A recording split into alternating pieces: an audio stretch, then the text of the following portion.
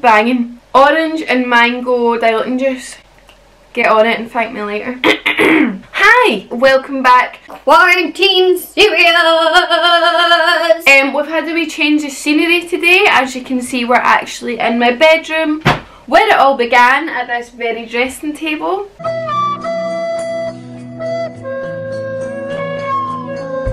This week's video, we're actually going to do something very different, something quite serious.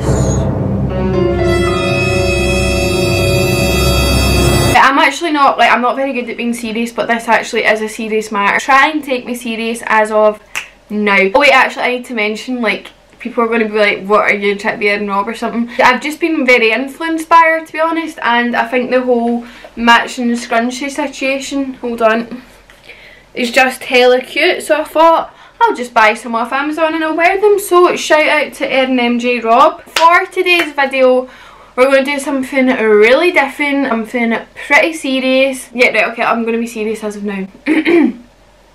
On a serious note, how many times am I going to say serious to be serious here? Okay. At the moment, what we're all going through is actually really challenging, really weird, and really... I can't think of a third word. Just a very difficult time at the moment, right? I'm actually speechless. I'm never speechless. Hello! Come on, pull it together. Right. I decided today I was going to do a bit more of a serious video. Take 1000. What we're all going through at the moment is a genuinely very scary, very weird, and a very... Oh fuck, I still can't think of a third word.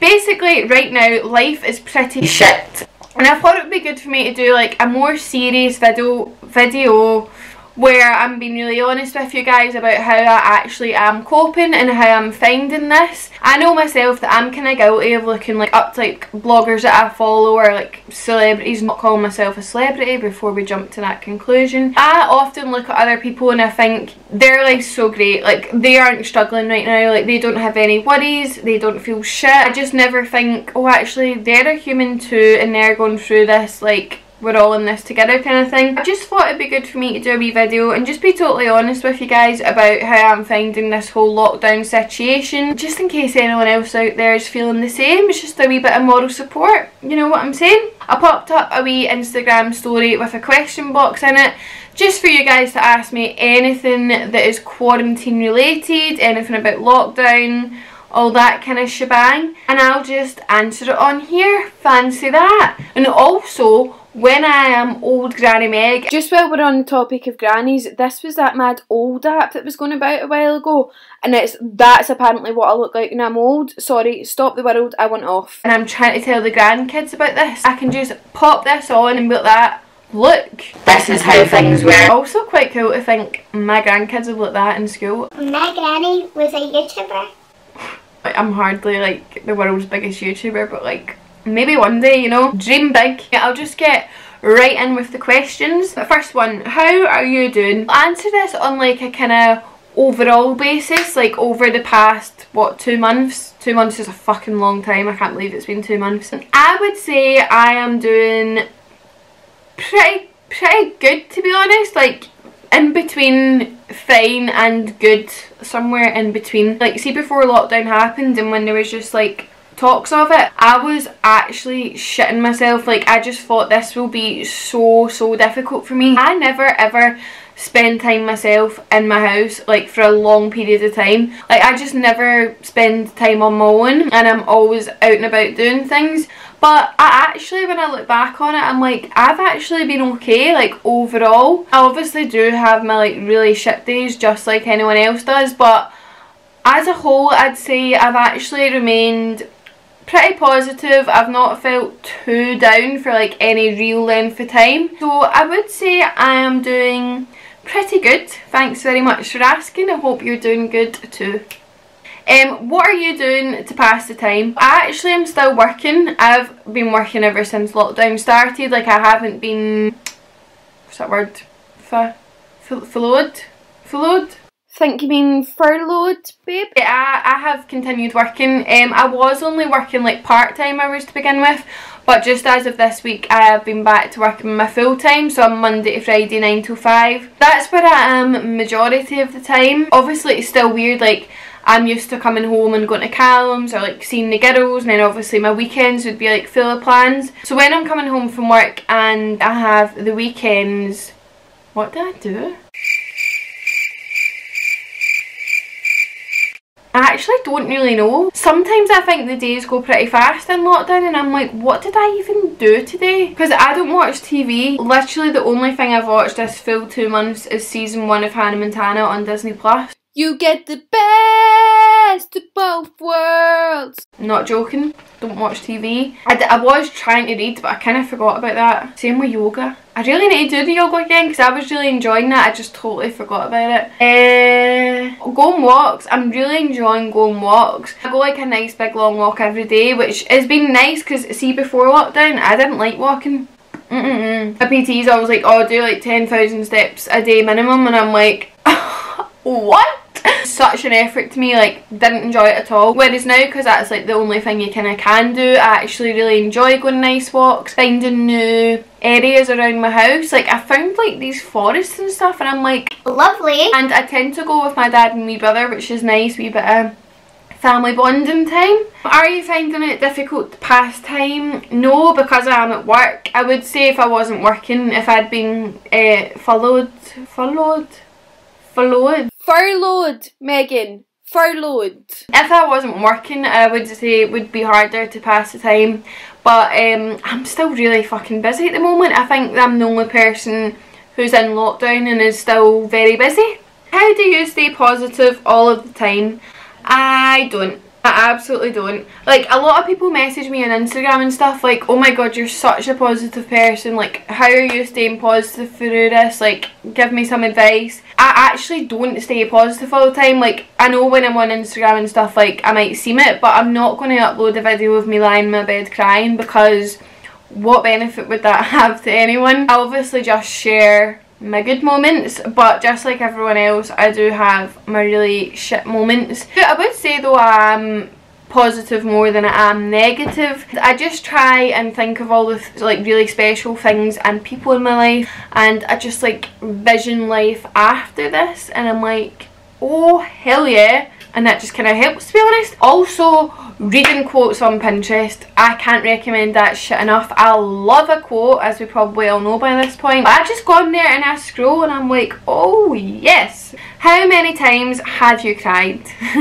So I actually, as a human being, probably do cry quite a lot. I would say, right, I have like really like big emotions. See, if I'm happy, I'm happy. I'm positive, I'm hyper, I'm productive. But if I'm sad, I'm fucking sad. Like I just cry and I'm angry and I'm snappy and I'm just like moody. Callum definitely experiences that the most out of everyone on this world. So I actually do cry quite a lot. Like I cry pretty easily, but I've not cried as much in lockdown as I would have thought would. See, I probably have one like big cry a week, which I think is really important. Like I don't bottle anything up. Like if I feel something, I'll let it rip. Sometimes I just feel like a big cry just gets it all out your system. Also, I am that person, you know, when you cry and you look in the mirror. I quite like it because your lips go like really big and like voluptuous. Your eyes pure like glisten, and I feel like it makes your skin quite glowy, like the tears. So I just sit like this in the mirror. And then I end up laughing at me crying, so it works quite well. Is this having an effect on your mental health? Very luckily I would say no. I honestly thought before it like shit was going to hit the fan and I was really like worried about my mental health, but no, I actually have managed to stay pretty positive in a like good mindset, which I'm really grateful for, because this is a really fucking tough time. I think like it's only natural that this will take a toll on your mental health. I think if this continues for like even longer, then it probably would start to take its toll. God, for the time being I would say I'm thankfully okay. How is things in your house? I like these wee questions because I think it's important to know that probably everyone's going through the same thing. But at the moment, things in my house are great. We're actually having a wee family Monopoly game night tonight, buzzing. But at the start, like, there was quite a lot of arguments, which is totally natural. Like, we're all stuck in a really stressful situation in these four walls. Like, we're going to get on each other's backs, and my mum and dad both work for the NHS, so I think they probably are just like quite stressed to begin with. Yeah, there was quite a lot of arguments, and it was just like having really bad vibes, and I was like, fuck this shit, I'm out. But there was nowhere to go, so I was stuck in here, and that was shit, I'm not gonna lie. I absolutely hated that. I was like crying so much. I was like, fix this. But I think it's so important to know that no one's house is perfect. Like, everyone's going to be arguing at some point, and it's just a really stressful situation. Do you get along with your family? Yes, I do get along with my family really well. The older I've gotten, the more I've gotten along with my family. I'm just like extremely grateful for my mum and dad. They're such good mums and dads. Mum and dads. I don't know how to say that without it making it sound like I have more than one mum and dad, because I definitely only have one mum and dad. The older I get, the more appreciative I am of them, because I just like see the things that they do for me and Paul. Like, they are amazing parents. I have always gotten on with them. Obviously we have the odd hissy fit at each other, like when my mum texts me to tell me I didn't wash my cup this morning. Have you gotten closer to your family? Absolutely. Like, I have a wee brother, he is 18, his name is Paul. We went quite a few years without actually speaking, which might sound a bit weird. He was just going through like that grumpy teenager stage, as all boys do. I think he just thought I was a total pain in the arse, to be honest. So we went a good few years without speaking, which I think really upset my mum and dad. Like, we didn't dislike each other, we just didn't bother with each other. He's 18 now and I'm 21. We're like similar ages, have like really similar interests and stuff. And lockdown has worked wonders for us. Actually very, very close, and it's really, really nice. We like go our wee walks together and stuff. We're totally gonna hit up the SWG3 together after this. Yeah, love him. Great times. Next wee section is all about boyfriends, relationships, Callum in lockdown. Are you in lockdown with your boyfriend? Nope. I am in lockdown with my family, and he is in lockdown with his family. Have you and your boyfriend argued at all? Right, I am going to sound like one crazy psycho bitch, but I'll keep it real with you guys and I'll spill the beans. So basically, the first like 3 weeks of lockdown, me and Callum were sending like, I don't know, 6 texts a day. Like, literally 6 texts a day. We weren't phoning, we weren't FaceTiming. We're literally being like, hi. Hi, how are you? Fine, how are you? Fine, what are you doing? Nothing, what about you? Nothing. And that was it. It was really painful conversations, if I'm being totally honest with you. I went on for like a couple of weeks, and then my brain just started working like overtime. I was like, oh my god, I was like, we're not meant to be together, we're not meant to be together. It took Corona to realise, but that is it, we're not meant to be together. I texted and I was like, Cam, look, we've not been speaking, this isn't working, we need to end things. It was like, whoa, stop the fucking bus, like what is going on here? And I was just like, nah, like this isn't right, like we should be texting all the time, we should be phoning, we should be missing each other so much, like this is so wrong. So basically everything went tits up, only because of me. I will take full blame for this one, to be honest. And I was like, nah, like don't speak to me. So we went on like a break for like 2 weeks. I just like wasn't texting him, wasn't contacting him. I was just like, I can't believe my 5-year relationship has come to an end because of Corona. Thanks Rona, you cow. Then I just woke up one day and I was like, what the fuck am I doing? I obviously want to be with Callum. Pre-Corona I had no issues. I love the bones off him. And I was just like, okay Callum, I think I made a mistake. So we've made up now. Things are a lot better. We're definitely making more effort for each other. But yes, it's fair to say we argued. How often do you speak to your boyfriend? So as I was saying there at the start, never. Now, so this is the thing, right? I've been with Callum for 5 years, and for the past 5 years I see him like about 4 times a week, maybe sometimes more. We don't like often text each other because we're with each other that much that we just chat then. We've never really had to make effort with one another. and I think we've just found it really hard to adapt to that. I'm not used to texting the boy, like I'm not used to it. It's really strange for us. So yeah, we don't text like back and forth all day because I just can't be bothered. Like, not in a bad way, but I just can't be bothered, to be honest. We'll always like FaceTime like every maybe like 2-3 days or something, and we'll like text in between. We don't really talk excessively, but that's like just kind of like what works for us. Like, as long as we know we're both missing each other and we do make some time for each other to like catch up and stuff. I mean, nothing's actually happening at the moment, so there's not a lot to talk about, so conversation runs dry. I've actually noticed this is a problem like loads of people are experiencing. Everyone's just bored and we don't have anything to speak about. How are you coping with not seeing your boyfriend?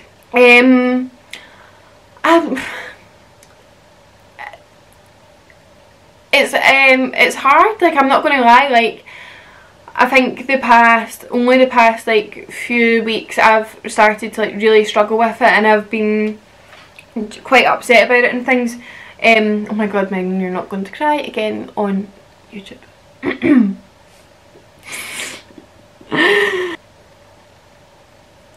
Yeah, it's definitely weird. I think the first kind of few weeks I was doing alright, like it was like all a bit like new and confusing and things, but the past few weeks, like the longer it's gone on, I'm just like, oh, like, come on to fuck, like this is really really strange. And what I would say as well, like my like wee kind of safe place, I call it a hutch and I pretend I'm a rabbit. I'm honestly so weird and I'm really exposing too much about myself on this video. Anyway, it's like, say like my wee hutch is like in Callum's arms. Like he's a lot bigger than me, so like if he hugs me I feel like a wee small rabbit, like in a wee hutch, and I feel like all safe. If I'm having like a bad day ever, especially when I used to work at BT, oh, bad days were every day. I used to just like be really upset, and the thing that would like get me through the day was knowing I was going to see Callum, and like things would all feel better when he was just like cuddling me, and that was like my wee safe place. And now I'm like having these shit days and I can't go to my wee hutch. Oh, fuck. Not going to cry, not going to cry, you're not going to cry. Okay, you're going to cry. I'd say now I'm definitely like really really missing him and struggling, but we're all in the same boat, which I think is the only like comforting thing. Like, if you're not isolating with your boyfriend, you're not seeing them, and we can all kind of relate to that. But yeah, I am certainly really really looking forward to the day that I can finally see him and give him a big hug. Have you considered locking down with your boyfriend? Honestly no, like that's just not really something we ever thought about or ever talked about. I actually love staying in my house and I really like enjoy being with mum and dad, and if I was to not see my mum and dad for like this length of time, I'd like really struggle. I absolutely love Callum's family and I'm so close to Callum's family, and vice versa, but like I feel it's just a lot to ask of someone for me to live in their house for like god knows how long. It's probably like, it's not your own house, so you don't really feel like as comfortable. Yeah, it's not something we've considered. I think we both are just enjoying staying at our own houses. We both have really good relationship with our families, so no, I am quite fine staying here and he is fine staying there. Are you sticking to your healthy diet through this? No, absolutely not. Like, guys, my diet has literally flown out the fucking window. I actually can't tell you how much I'm struggling with it. I can't remember the last day where I ate like 3 real meals. I keep eating like 1 real meal and then just snacking all day, or like eating something pure strange for dinner. Like, I keep eating toast and jam all the time. It's really really hard to stick to a diet. I'm also like doing a lot of boredom eating as well, but I'm not really being that harsh on myself, which is kind of mental. Like, see, before this, if I had like an off day off my diet, I'd be really angry at myself and I was like, this is a joke, like what are you doing? Whereas now I'm actually just going kind of easy on myself and I'm like, look, there's literally a worldwide pandemic going on at the moment. The last thing we need to be concerned about here is your diet. So I'm just kind of letting myself go wild, to be honest. Are you managing to keep up the home workouts? Again, no. I think I went 3 weeks there without doing anything, so that was good. This is something I have actually really struggled with. Like, Before this I got so into the gym. I really enjoyed going to the gym. I loved like pushing myself. I actually enjoyed like weightlifting and stuff. And now I'm not doing any of that. I've literally, all my muscles are gone. I have no bum. I'm literally a £5 note. So that has been rather emotional, watching my bum pack its bag and leave. I've tried to get back into home workouts. I have done them for the past 3 days now, waiting on my medal for that accomplishment. How are you coping without seeing your friends? Oh, this for me is just as hard as not seeing Callum. Like, me and Dean and Erin are so close, like literally have a bond that I imagine sisters would have, but I don't have a sister to compare it to, so that's not 100% accurate. Yeah, I'm really struggling without seeing them. Like, oh god, like we see each other all the time. Like, we'd never go like a week without each other, so this is just really strange. And also, like, just like normal life, like shit happens and like unfortunate things in life, and oh, when they're happening to my friends during this time, it's just an actual nightmare. Like, normally I could go around and cheer my friends up and you just like make them feel better and stuff, and I actually feel like so useless. I literally can't do anything to help my friends when they're going through a rubbish situation. There's only so many gifts you can drop off at someone's door, so I have like really struggled without them. Yeah, I just feel so useless, and it's actually so shit. Oh, stop it. The really good thing about us though is that we literally speak all day, every day. Like, I do speak to Nadine and Ed more than I speak to Callum. We FaceTime basically every day as well. Like, we are talking to each other all of the time, and we are going to get to reunite at some point, so bring on those days please. Have you learned anything new in lockdown? I don't know if this means like skills or like new about me. Skills? Well, I made those cakes, so I definitely learned how to bake some good cupcakes. I'd say I have really learned how to be more grateful for things. Like, I'd say I've always been quite a grateful person anyway. Like, I don't really take much for granted, but like this has like really put things into perspective for me. I'm like, whoa. I actually feel like I have a whole new outlook on life, and I'm just looking at situations so differently. So yeah, I'll say like after lockdown I'm going to have like a totally different attitude. Like, you're just going to be so grateful for every small thing in life. So I think that's quite nice. What's your plans for after lockdown? I mean, I know things are not going to, we're not just going to wake up one day and be like, yay, life's normal again. It's going to take ages to get back to that. But if we're talking when life is officially normal again, Ibiza. I'm hopping on a plane to Ibiza and I'm not coming back.